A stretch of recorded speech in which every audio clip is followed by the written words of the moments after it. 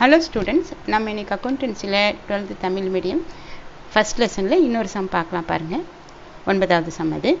ஆனந்த் தன் கணக்கேடுகளை இரட்டை பதிவு முறையில் பராமரித்து வருவதில்லை. 2019 மார்ச் 31ஆம் நாளோடு முடிவடையும் ஆண்டுக்குரிய லாபம் அல்லது நட்டம் கண்டறியவும். விவரங்கள் 31/3/2018 ஒன்று கொடுத்துருக்குறான், 31/3/2019 ஒன்று கொடுத்துருக்குறான். வங்கி ரொக்கம் 31/3/2018 5000 பற்று, 31/3/2019 60,000 வரவு, கை ரொக்கம் 3000 4500, சரக்கிருப்பு 35,000 45,000, பற்பல கடனாளிகள் 1,90,000, பொறி மற்றும் இயந்திரம் 80,000 80,000, நிலம் மற்றும் கட்டிடங்கள் 1,40,000 1,40,000, பற்பல கடன் இந்தோர் 1,70,000 1,30,000. ஆனந்த் தனது சொந்த பயனுக்காக ரூபாய் 60,000 எடுத்துக்கொண்டார். அவர் தன்னுடைய வியாபாரத்தை விரிவுபடுத்துவதற்காக ரூபாய் 17,000 கூடுதல் முதல் கொண்டு வந்தார்.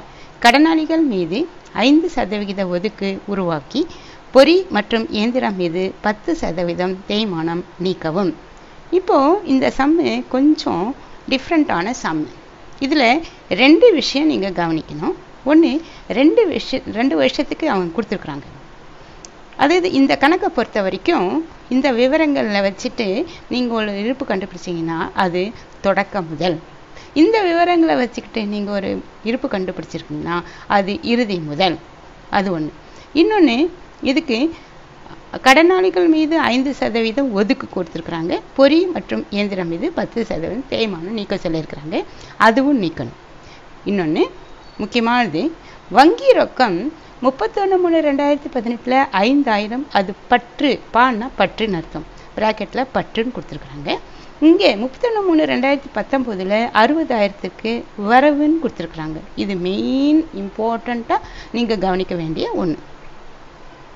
இப்போ நம்ம இந்த விஷயத்தை வச்சுட்டு ஒரு தொடக்க முதல் கண்டுபிடிக்கணும். இந்த விஷயத்தை வச்சுட்டு இறுதி முதல் கண்டுபிடிக்கணும்.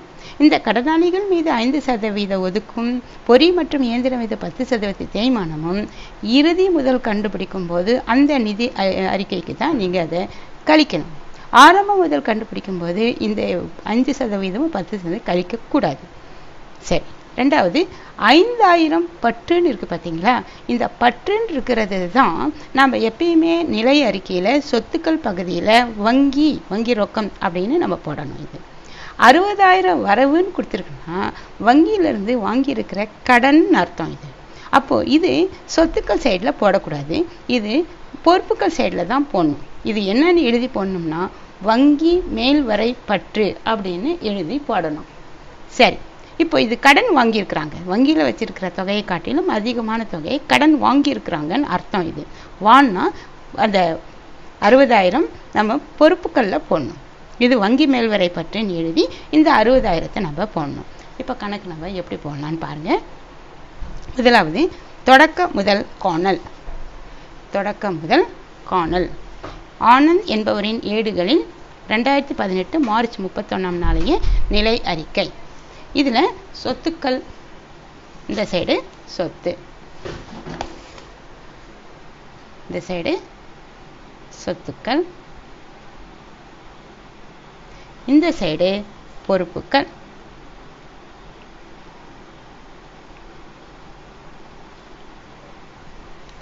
இது பொறுப்புகள். சரி. இந்த கணக்கில் என்னென்ன சொத்துன்னு பார்த்தீங்கன்னாக்கா, ஆரம்ப முதல் கண்டுபிடிக்கும் போது இது வங்கி ரொக்கம் சொத்து, கை ரொக்கம் சொத்து, சரக்கிருப்பு சொத்து, கடனாளிகள் சொத்து, பொறி மற்றும் இயந்திரம் சொத்து, நிலம் கட்டிடம் எல்லாமே சொத்து. எல்லாமே சொத்துக்கள் பகுதியில் நீங்கள் போட்டுடணும்.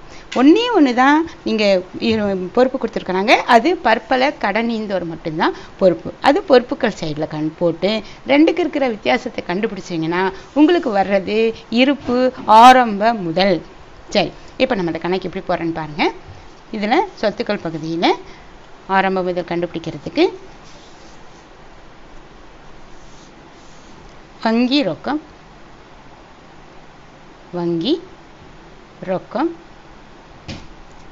5,000, 5,000, கை ரொக்கம் கை ரொக்கம் 3000. அடுத்தது சரக்கிருப்பு 35,000. அடுத்தது கடனாளிகள், பற்பல கடனாளிகள் 1,00,000.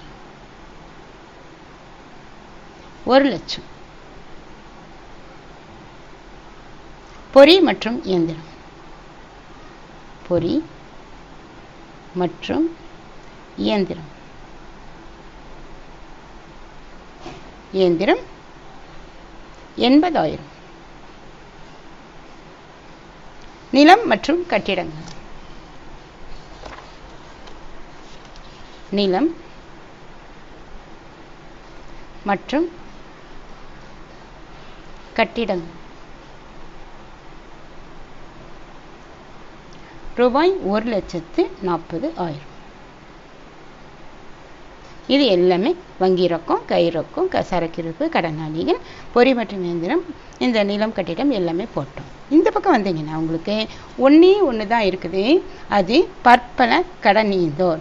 இந்த பற்பல கடனீந்தோர் மட்டும்தான் பொறுப்பு. அதனால பொறுப்புகள் சைடில் பற்பல கடனீந்தோர் போடுங்க. பற்பல கடனீந்தோர், கடனீந்தோர் எவ்வளோ இருக்கு? 1,70,000. 1,70,000. இப்போ நீங்கள் என்ன பண்ணணும்னா டேலி பண்ணணும். டேலி பண்ணுறதுக்கு பாருங்கள் நாங்கள் பாருங்கள் 5,000, 3,000, 35,000, 1,00,000. இதை அப்படியே எடுத்து போட்டுக்கோங்க. 5,000, 3,000, 35,000, 1,00,000, 80,000, 1,40,000 கூட்டினவங்களுக்கு 3,63,000 வருது. இங்கே டோட்டல் போட்டுக்கோங்க. 3,63,000 இந்த டோட்டல். இப்போ இந்த 3,63,000 இந்த 1,70,000 நீங்கள் கழிச்சிங்கன்னா உங்களுக்கு வர்றது 1,93,000 இருப்பு. 1,93,000 இது தொடக்க முதல் இருப்பு. இது இருப்பு. அந்த இருப்பு என்னன்னா தொடக்க முதல். இங்கே டோட்டலும் 3,60,000 போட்டுருங்க. 3,63,000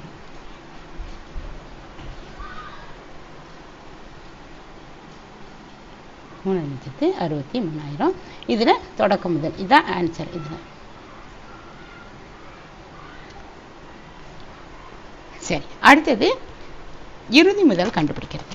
அதாவது இந்த இறுதி விவரங்களை வச்சுக்கிட்டு, இந்த இறுதி விவரங்கள் பாருங்க இங்க இருக்கு பார்த்தீங்களா?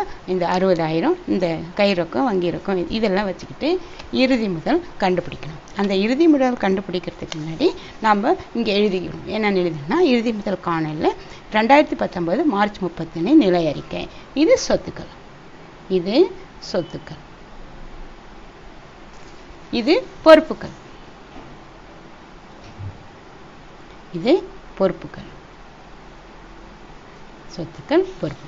இந்த இறுதி விவரங்கள் இதை வச்சுட்டு நான் சொன்னேன் இல்லையா, 60,000ன்றது நமக்கு பொறுப்புக்கள்ல போகும். ஏன்னா அது வங்கியில வாங்கியிருக்கிற கடன் தொகை.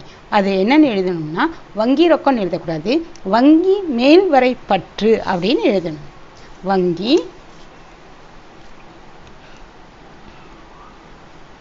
வங்கி மேல்வரை பற்று, ஓவர் டிராஃப்ட்னு சொல்லுவாங்க, ஓடின்னு சொல்லுவாங்க. அது 60,000. இந்த வரவுன்னு கொடுத்துருந்தா நம்ம சொத்துக்கள்ல போடக்கூடாது, நம்ம பொறுப்புக்கள்ல தான் போடணும். அடுத்தது பார்த்தீங்கன்னா, ஆஸ் யூஷுவல் எப்பயுமே கை ரொக்கம், சரக்கிருப்பு, கடனாளிகள், பொறி, இயந்திரம், நிலம், கட்டிடம் எல்லாமே சொத்துக்கள் தான். அப்போ இங்கே இந்த பக்கம் போடணும், சொத்துக்கள் பகுதியில் போட்டுக்கோங்க. அதாவது கை ரொக்கம்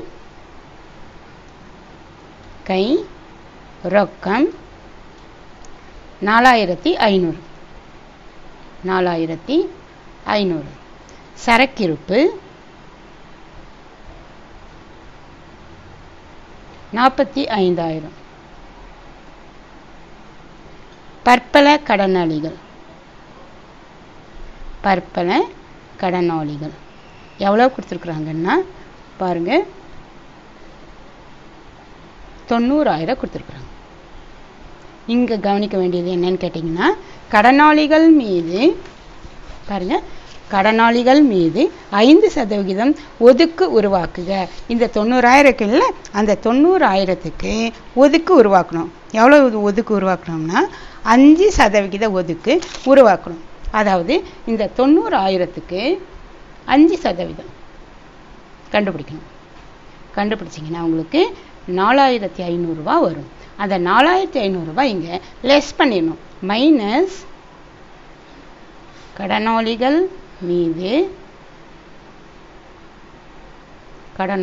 மீது ஒதுக்கு 5%. 4,500 லெஸ் பண்ணிடணும். லெஸ் பண்ணிங்கன்னா உங்களுக்கு 85,500 85,500 வரும். அடுத்தது பொறி மற்றும் இயந்திரம். பொறி மற்றும் இயந்திரம். அந்த பொறி இயந்திரம் மீது 10% தேய்மானம் சொல்லியிருக்கிறாங்க. இந்த 10% தேய்மானத்தை இங்கே கழிக்கணும். 10% பொறி இயந்திரம் எவ்வளவுன்னா 1,00,000. பொறி இயந்திரம் 80,000. இந்த 80,000 பொறி இயந்திரம் 80,000. 80,000க்கு 10% தேய்மானம் மைனஸ் 10% தேய்மானம். எவ்வளவு 10%னா 8,000 வரும். 80,000க்கு 10% தனியாக கண்டுபிடிச்சு பார்த்துக்கோங்க. 8,000 வரும். லெஸ் பண்ணிங்கன்னா உங்களுக்கு 72,000 வரும். 72,000 வரும். அடுத்தது நிலம் மற்றும் கட்டிடங்கள். நிலம் கட்டிடத்திற்கு ஒன்றும் தேய்மானம் இல்லை, அதை அப்படியே போட்டுற வேண்டியதுதான். நிலம் கட்டிடம் எவ்வளோன்னா 1,40,000. 1,40,000 அப்படியே போட்டுருங்க. இந்த பக்கம் கடனீந்தோர், பற்பல கடனீந்தோர், பற்பல கடனீந்தோர் எவ்வளோனாக்கா 1,30,000. 1,30,000 இருக்குது. இப்போ நீங்கள் டேலி பண்ணணும். டேலி பண்ணும்போது எவ்வளோ அப்படின்னாக்கா பாருங்கள், இங்கே டோட்டல் 4,500, 45,000, 85,500, 72,000, 1,40,000. இது அப்படியே எடுத்து போட்டீங்கன்னா இந்த பக்கம் டோட்டல் போட்டிங்கன்னா உங்களுக்கு வர்றது 3,47,000 இந்த சைடில் வருது. இந்த சைடில் 3,47,000 வருது. இந்த சைடு நீங்கள் கூட்டினீங்கன்னா 1,90,000 வருது. அதாவது 60,000 ப்ளஸ் 1,30,000 கூட்டினீங்கன்னா 1,90,000 வருது. இந்த பக்கம் 1,90,000, இது 3,47,000. இந்த 3,47,000 இங்கேயும் போட்டுக்கோங்க. 3,47,000. அதாவது இந்த பாருங்க, 3,47,000 1,90,000 லெஸ் பண்ணிங்கன்னா 1,57,000 உங்களுக்கு ஆன்சர் வருது. அது இங்கே போடுங்க. 1,57,000. இது இறுதி முதல். இறுதி முதல் இதுவும் இருப்பு. இங்கே வர ஆன்சரு இறுதி முதல். இறுதி நிலை அறிக்கை, ஆனால் இறுதி முதல். இப்போ நம்ம இறுதி முதலும் கண்டுபிடிச்சிட்டோம், ஆரம்ப முதலும் கண்டுபிடிச்சிட்டோம். இப்போ லாப நட்டம் எப்படி கண்டுபிடிக்கிறது அப்படின்னா, ஃபஸ்ட்டு இறுதி முதலை எடுத்துக்கலாம். இறுதி முதல். இறுதி முதல் எவ்வளவுனாக்கா 1,57,000. ஆரம்ப முதல் எவ்வளோ கண்டுபிடிச்சிருக்கிறோம் அப்படின்னாக்கா 1,93,000.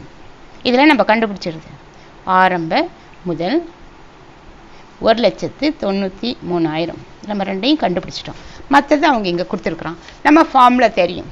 அதாவது லாப நட்டை கண்டுபிடிக்கிறதுக்கு இறுதி முதல் ப்ளஸ் எடுப்புக்கள் மைனஸ் கூடுதல் முதல் மைனஸ் ஆரம்ப முதல். மைனஸ் ஆரம்ப முதல். ஈக்குவல் டு லாபம் அல்லது நட்டம்